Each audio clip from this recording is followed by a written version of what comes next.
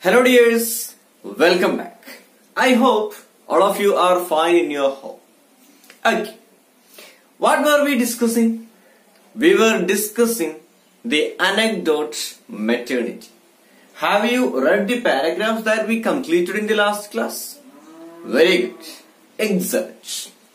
And when we stopped in the last class, Mikhail was sobbing desperately because life seemed to him so full of hurdles.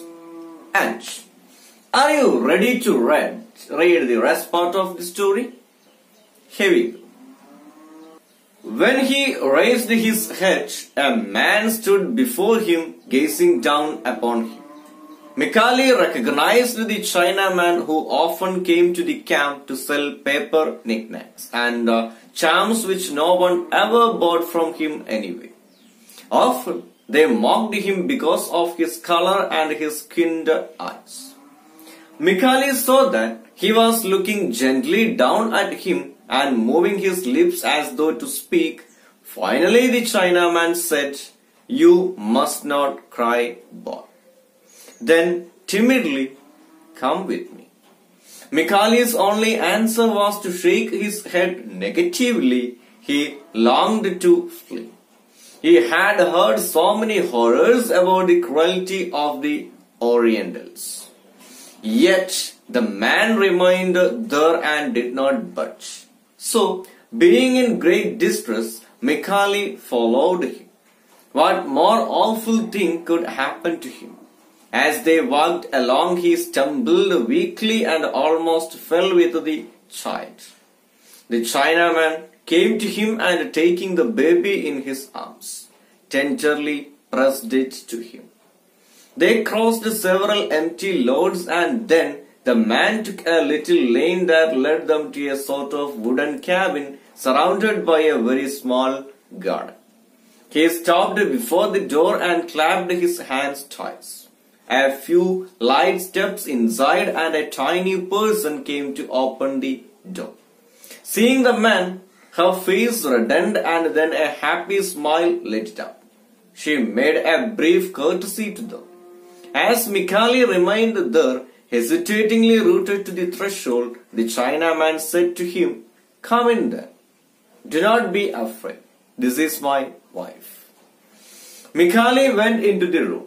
Rather large it seemed, separated in the middle by a colored paper screen. It was also clean and neat, though very poor looking. In the corner he noticed a wicker cradle.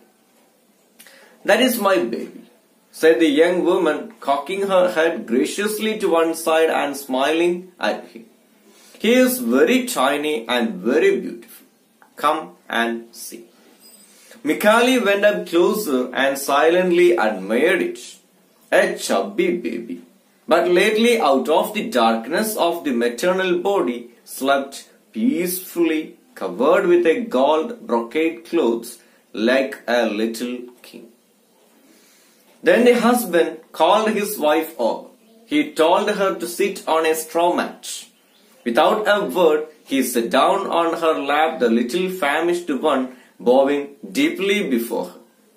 The woman leaned over with astonishment and drew back the covering in which the child was wrapped. It appeared to her in all its skeletonic horror. She gave a cry of immense pity, then pressed the baby to her heart, giving it the breast. Then with a gesture of modesty, she brought forward a flap of her robe over the milk-swollen breast and the poor, gluttonous infant suckling there. Okay dears, now you have listened to the full story of Mikhail, and you might have understood the value of love, or you might have seen the real love of a mother towards the newborn baby, the brother of Mikhail. And to check your comprehension, to check your understanding, I am going to ask you a few questions. And that questions will help you to understand the story clearly. Are you ready to hear my question and answer to that? Okay. when life seemed to Mikali so full of horrors, he covered his face with his hands and sobbed desperately. And when he opened his eyes, he saw a man standing in front of him while looking at Mikali. My first question: who was the man who stood before Mikali gazing down upon him? I already said that when life seemed to Mikali so full of horrors, he covered his face with his hands. And when he opened his eyes, he saw a man in front of him. And the question is, who was the man who stood before Mikali gazing down upon him? Who was that man? Yes, you are right. The Chinaman who often come to the camp to sell paper knickknacks. That man is a China man who come often to the camp of Mikali to sell the paper knickknacks. Okay, my second question is, in what way is the Chinaman different from the refugees? How the Chinaman and the refugees different from each other? How? Yes. Physically, his skin color and skinned eyes made him different from the refugees. He was so kind-hearted and gentle. The Chinaman was very kind-hearted and a gentle person. He was a gentleman. And he asked Mikali to come with him. My next question: why did Mikali long to flee from Chinaman? Why did Mikali desire to flee from Chinaman? Why? Yes. He longed to flee because he had heard so many horrors about the cruelty of the Orientals. That's why Mikali wished to flee from the Chinaman. But finally, Mikali followed the Chinaman, and both Mikali and Chinaman reached at Chinaman's house. There Mikali met Chinaman's wife and their chubby baby. And my next question is, describe how the Chinaman's wife behaved when she saw Mikali with her husband. How the Chinaman's wife behaved? Yes. The Chinaman's wife was happy and she made a brief courtesy to them. She invited Mikali to see her little baby sleeping in the wicker cradle.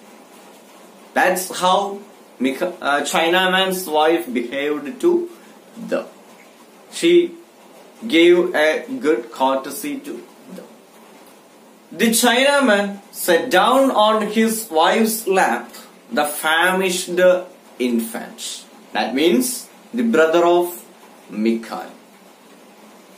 What did the Chinaman's wife do when she saw the famished infant? What did she do when she saw the famished infant? What did she do? Yes, you're right. When she saw the famished infant, she gave a cry of immense pity. Then she pressed the baby to her heart and gave it the breast. In Chinaman's wife, we can see the real mother, the real love. And this is the story of Mikali. I hope all of you have got a clear idea about the story of Mikali. Here is a question for you. How does this story reveal the nobility of maternity? Send your answer personally. Okay? So I am going to wind up today's class, today's lesson. And I will be back with another video lesson. Till then, bye.